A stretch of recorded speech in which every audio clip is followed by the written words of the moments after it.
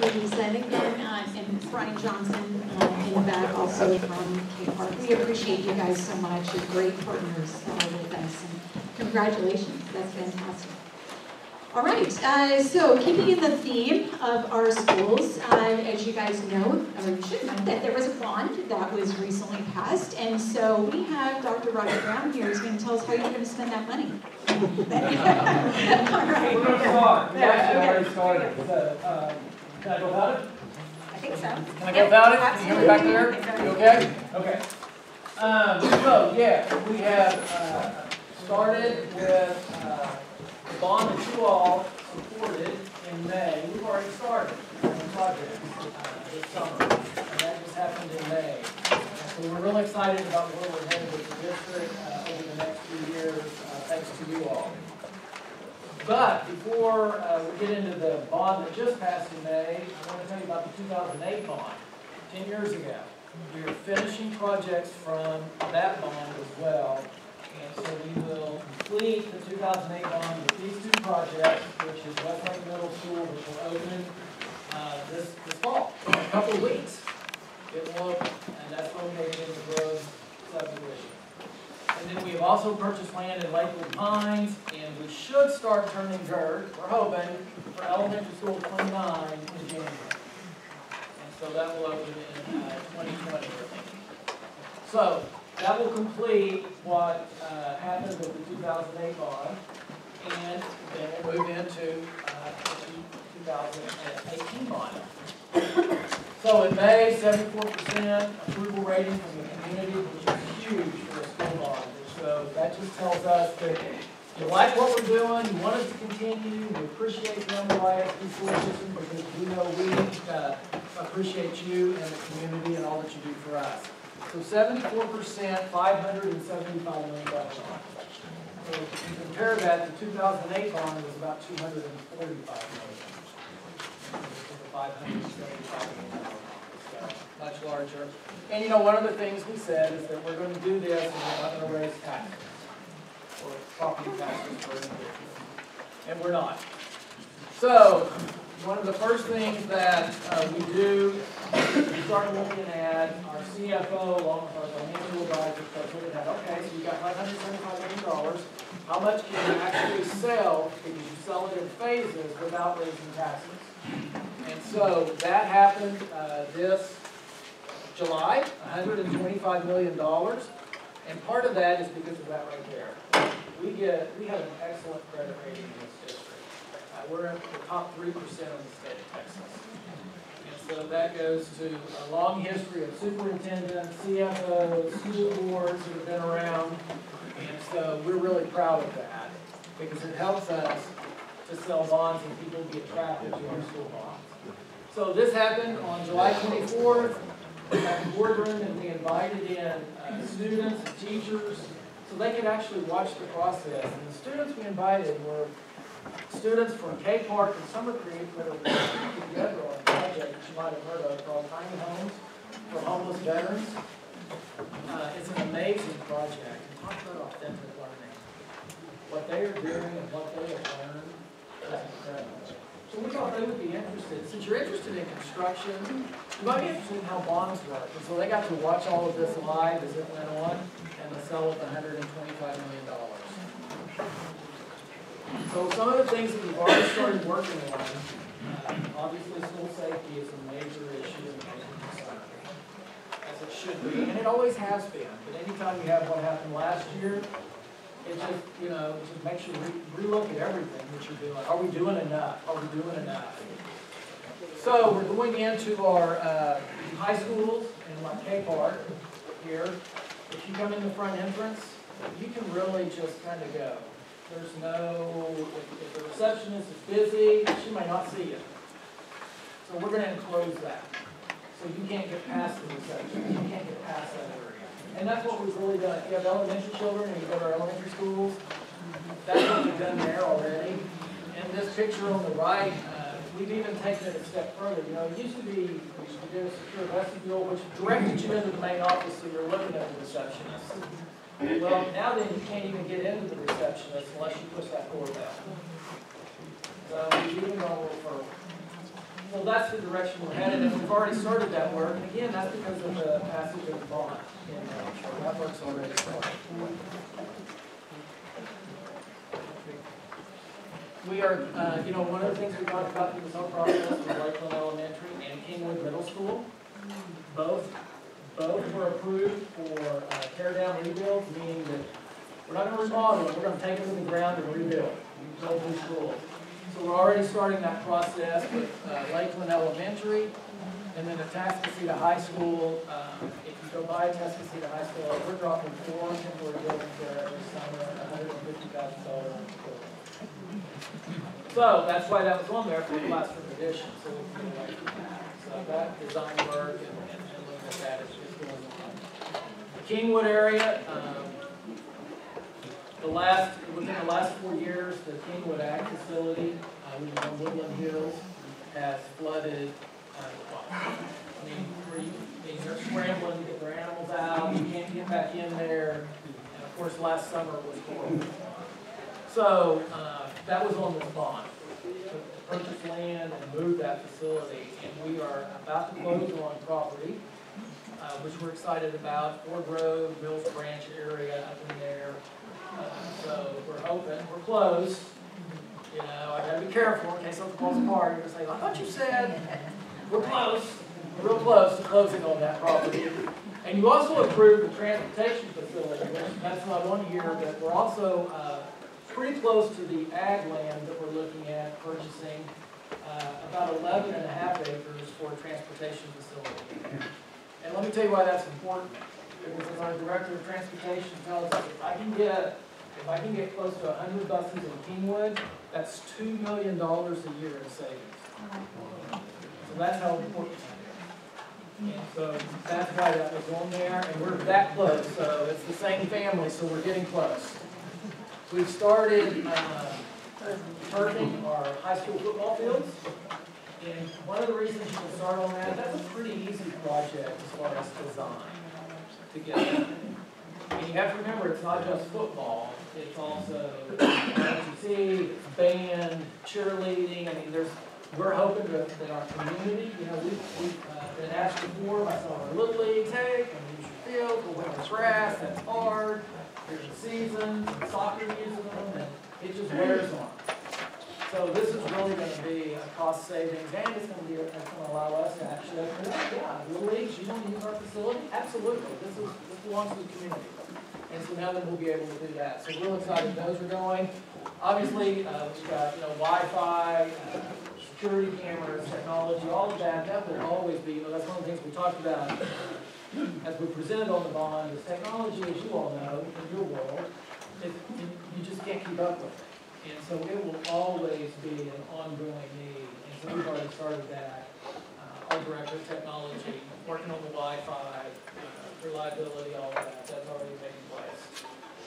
And that's because we made on, which is awesome. So those are things that you don't necessarily see, but when you're a student in the classroom or a teacher, and you prepared and it's not working, that hurts. And so those are things that are exciting for our staff and our students. So we'll continue to look at how we wrap these projects together. Again, it's $575 million. We've got $125 million. We're going to start working on immediately. Those are some of the projects, and we're going to continue to look at how do you bundle these. And when we work with architects and project managers, they'll allow us to and help us shape those so that, like, so for example, when you do, if we were to do the multi-purpose rooms at the elementary school, you can bundle those where you get a bigger bang for your buck. And so those are the kinds of things we're working on right now. So that is where we are with that. Any questions on the bond or anything before I start advertising our 100 years? I know, is that not amazing? We've been around 100 years. We look good. So this is something that we're really excited about to be a part of. I've got 2 minutes, and then I'll be part of that. So much. My wife would just be doing this. Okay, so anyway, it's 100 years. We're really excited about that, and we're here at the 100-year celebration of Humble ISD. And so there will be things going on all year long. There'll be some big things home from schools about celebrations, but we're going to kick it off August 25th at the Emblem Civic Center. And it's going to be a true pep rally celebration. Band's going to be there, 59 North, putting on a concert. It's going to be a lot of fun. It's going to be, I've been told, a cold front's going to come through. So get your boots and jackets out. But we hope you'll be a part of that. Come by the high schools, the elementaries are going to be engaged and really celebrating. It's going to be a fun event, and it's going to be a fun year. It's going to be a fun, dry,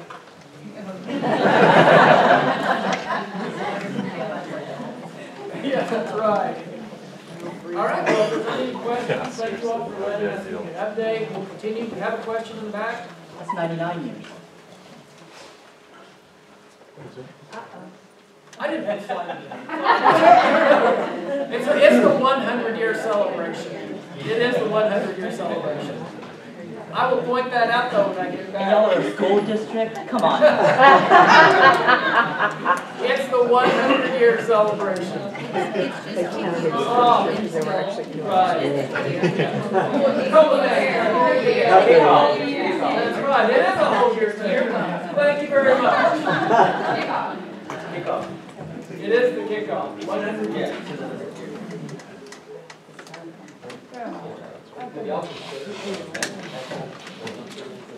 Yeah, I'm glad you brought that up because we have got details on that. And so we have a safety committee and we'll look at that. One of the things we're going to do is all the ISD has had metal detectors for a long time. And we're going to go after Labor Day, kind of get school settled because we really want to see how that works. Especially at the high schools. How do you get, 2,000 to 3,000 students through metal detectors in a timely fashion? They've been doing it. We just want to go see it and study it and see how it works. So that's still out there. Thank you. Okay. We appreciate you. Thank you. Thanks so much.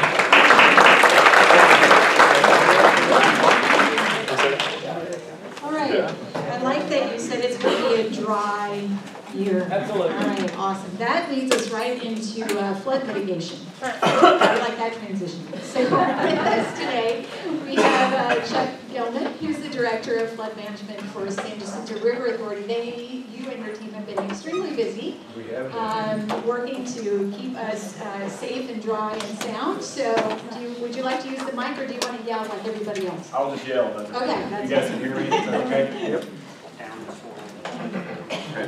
Great. I appreciate you guys having us here this morning. See a few familiar faces. I came on board with the River Authority about 3 months ago in response to the governor's request that the San Jacinto River Authority get more involved and engaged in flood management.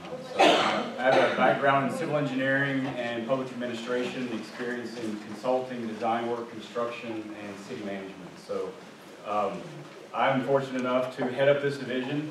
And so we have several challenges and initiatives that we're focused on. Some of them are short-term and long-term strategies to assist in flood mitigation. So I'll talk about those today. That's primarily what I want to discuss is our short-term and long-term strategies for flood mitigation. We're also looking to build partnerships for federal and state agencies to help us in this effort. If Corinne would be kind enough to have me back on another day, I would love to come and talk about the watershed as a whole. We heard a lot about releases from Lake Conroe. The majority of the water that drains into Lake Houston does not even come from Lake Conroe. It comes from other watersheds. So I'd love the opportunity to come back and visit with you a little bit more about the watershed. But in order for us to be effective, we have to have those partnerships. And that's where those partnerships will come in to play. And our third challenge is funding sources. River Authority, we do not receive any funds at all from the state. We do not get ad valorem taxes or sales tax. We function very similar to a private water utility. We generate revenue from the sale of raw water to industry and treated water to municipalities and other utility districts. So some of our short-term strategies, this is a joint operation strategy that we are implementing with the City of Houston, where the City of Houston is looking at doing pre-releasing of water from Lake Houston as the storm approaches. And we're taking a different approach. In Lake Conroe, we're further up in the watershed, so what we're trying to do is implement a temporary seasonal lake lowering of 1 foot in the spring and 2 feet in the fall. So Lake Conroe was built by the city of Houston as a water supply reservoir. It does not have a lot of flood control storage and capacity. So what we're trying to do is provide a little bit of storage for the downstream area. So what our board has agreed to, the city of Houston has agreed to, and TCEQ has agreed to, is 1 foot lowering in the spring and 2 feet in the fall. You may have seen the press release that came out yesterday.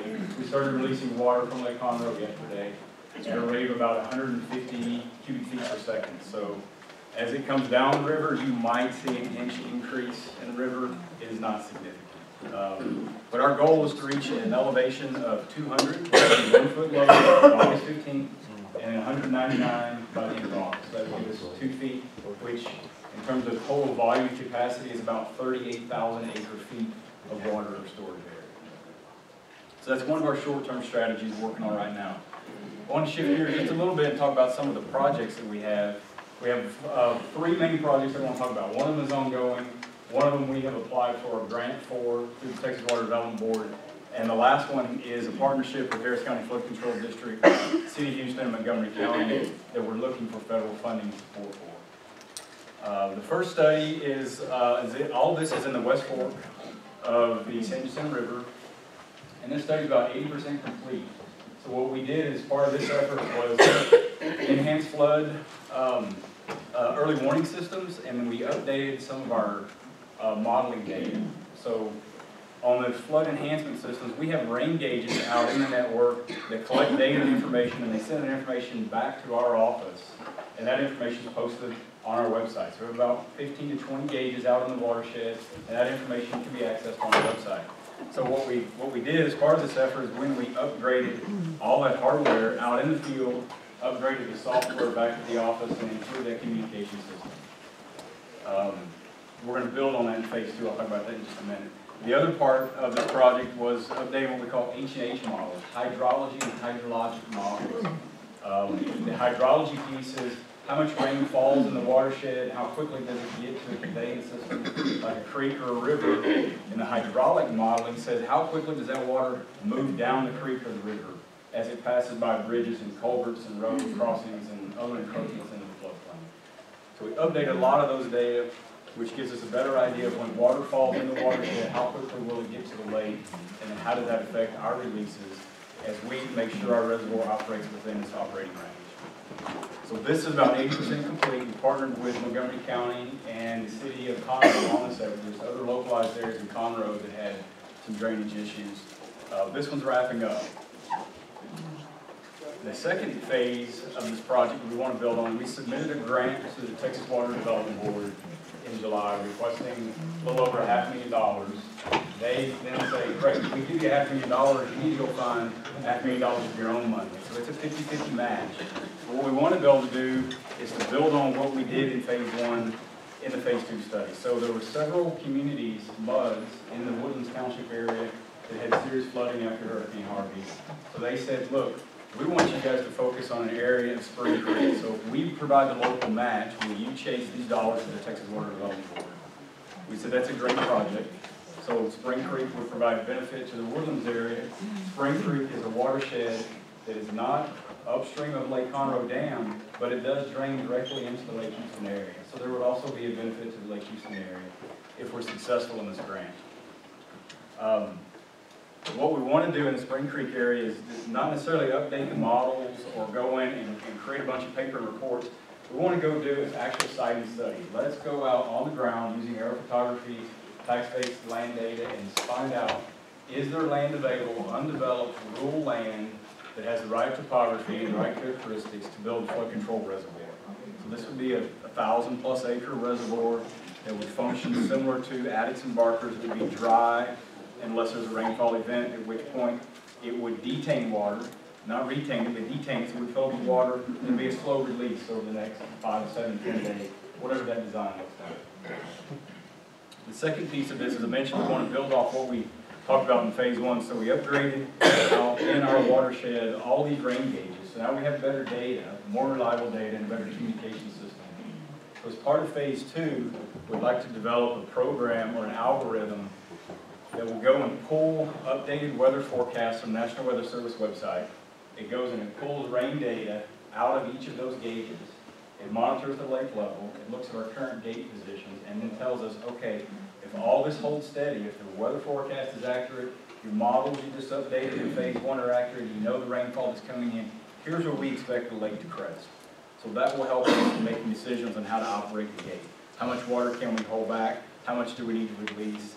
Are there ways that we can function and monitor and gauge that release so that we don't have adverse impacts downstream?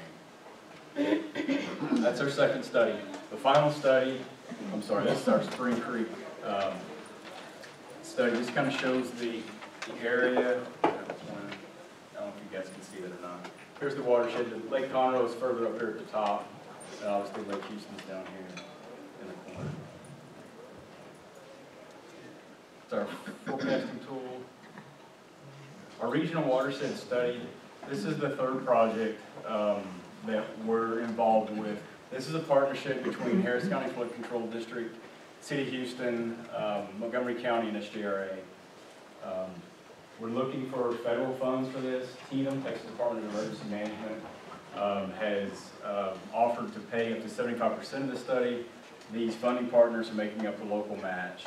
And what we're trying to do is to update the models on all of the watershed, not just the West Fork, but there's a lot of other watersheds that drain down into the Lake Houston area that have an impact on Harris County. That is why Flood Control is interested in this project. But it will look at all of these watersheds: the East Fork, the West Fork, Luce Bayou, Peach Creek, Caney Creek, Tarkerton Bayou, Lake Creek. This is the watershed. I'd like to, at some point, if you guys are interested, have to come back and talk about the watershed and how it functions. But all this area that you see will be the area of study, and it all drains right down here to Lake Houston. So that's the purpose of the regional study, and that's why I talked about partnerships in the presentation. Is this is not something the River Authority can do alone. What we control is this release right here. We control what comes out of the dam, but we have no control over the water that falls, the water that's retained in Lake Creek, Peach Creek, Tarkerton Bayou, Spring Creek, Cypress Creek. That's why it truly is a partnership. This study will actually cost about $2.7 million. The goal is to go in and update all of the H&H models for this entire watershed. There'll be a lot of LiDAR data, topography data that's collected aerially, electronic data. We'll update models. That model will help us better understand the amount of water that's making its way down to the Lake Houston area and how quickly it's getting there. The other part of the study will be to evaluate 5 previously identified infrastructure or improvement-related projects. And so this is not the first time the area has been studied. There's been a lot of efforts and discussions about other reservoirs, other impoundments, channel improvements. This study will review those 5 previously identified and then talk about 4 to 5 new projects. This will be about a 12-month effort. And will involve not only flood control in the City of Houston, but also Montgomery County. Dredging, I'll just mention briefly that we are involved and participate with the Corps on the dredging project. I understand we have a speaker who's going to cover this in depth, so I'm going to move past this. The last topic that I want to mention about to you today is debris removal. The City of Houston has hired a contractor. And although this is not our contract, not our effort, we are involved in coordinating with them as some of the activities that take place on the West Fork and the East Fork. But they have a contractor that is actively removing vegetative debris in and around the Lake Houston area within 20 feet of the shoreline and working their way up the East and West Fork. And so we've had some recent conversations with them about the possibility of extending that contract, whereby the City of Houston would sign an interlocal agreement with the River Authority, and then we would help manage that effort further upstream, as those efforts would be outside of Harris County and Montgomery County. So that's all I've done in the last 3 months. That's all I have. I'd be happy to answer any questions, or if there's additional information you'd like to hear at a later date, I'd love the opportunity to. Yeah, we would love to have you come back. Are you able to say afterwards as well? No, I'm kidding. No.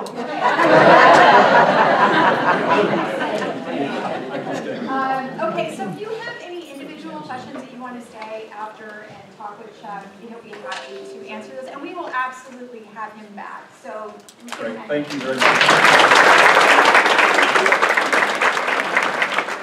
I know there was a lot of information that was presented to you, and we're recording this, so you'll be able to see it. The chamber is really trying to serve you in being that one source point to really find all of the information that's going on that affects this area. One of the things that I hope that you guys take away from, especially from Chuck's presentation, are you leaving? You're not leaving. No, ma'am, I want to catch one. Oh,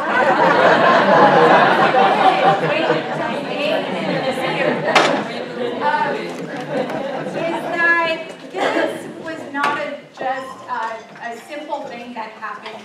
It was not just that Lake Conroe let too much water out too fast, or that the hurricane came and just sat on us. Those things all contributed to what happened to our community, but it is a very complicated situation that got us into the predicament that we were last year. And our elected officials and the leaders in our community are working diligently, as you can tell from Jen's presentation, to rectify whatever situations that we can, working together to make sure that this community doesn't just come back, but this community is resilient. And this community can stand together to face anything else that comes our way. But when it does come our way, we can say we did everything possible to make sure that our community is taken care of. So in that vein, I would like to introduce our next speaker from the Army Corps of Engineers. We have Lieutenant Colonel Mark Wilford with us. So thank you so much.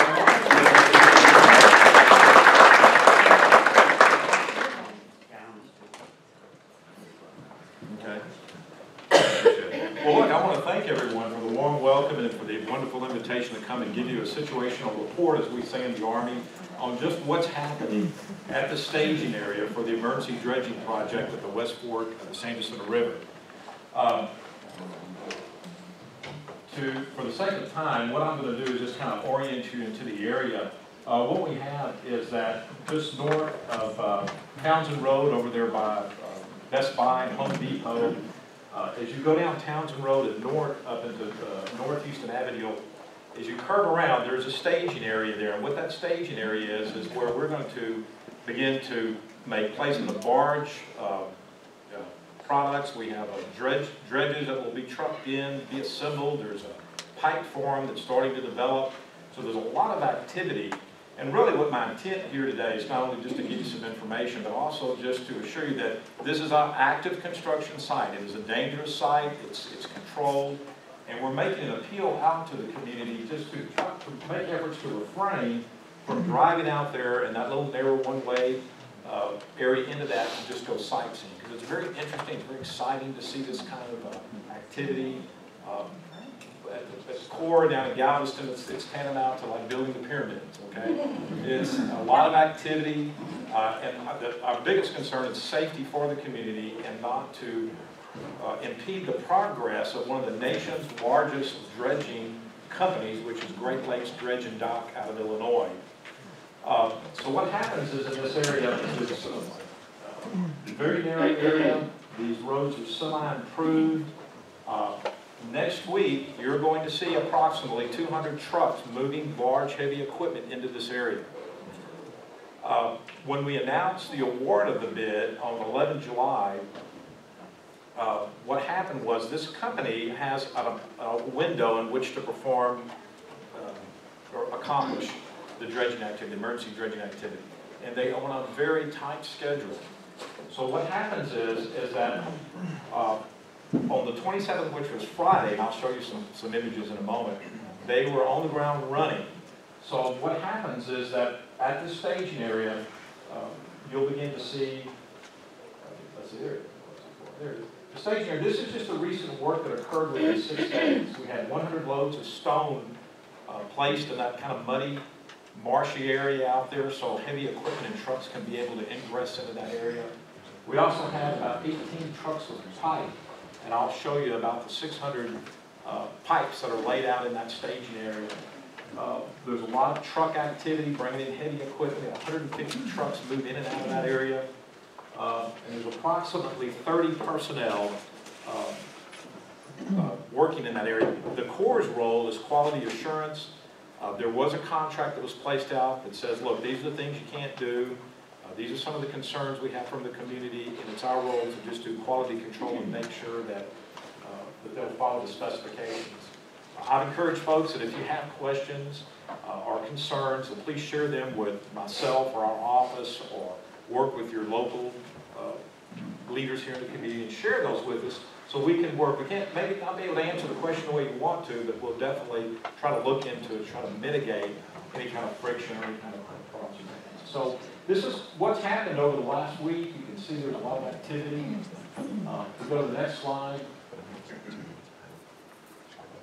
Okay, so what, again, we're asking from, you can see, because folks like to go out there and take a look, there's still felled trees, there is damage from Hurricane Harvey in that area.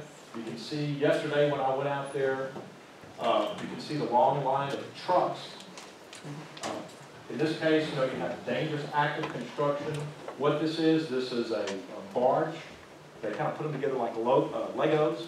So you can see if that crane were to tip or that something were to snap or break, it would be catastrophic. So what's happening on our next slide, you can begin to see. Okay, these flex floats will be positioned within the San Jacinto River. So what does that mean to you? If you like to get out in your express boat and say, look, I'm just going to go down the San Jacinto River, you need to be aware that there's going to be some risk there, especially with these portable barges that link together. So you can see that that's another concern that we have, is that there's also a pipeline. There'll be pipes that will be submerged in the San Jacinto River. And what these pipes do, you'll have a dredge that will excavate the material. It will then push that material, shoaling, debris, or sediment, through a system of pipes. These are polyethylene pipes. These things are 24 inches in diameter. So what our concern is that they'll be marked with buoys. There'll also be dredging activity out there. It won't occur in the next 2 weeks. They'll assemble those dredges in the next 2 weeks. But probably around the end of the month, you'll start to see these things out there. So you can see this is a pipe form that's being laid out. It was really impressive to look at that.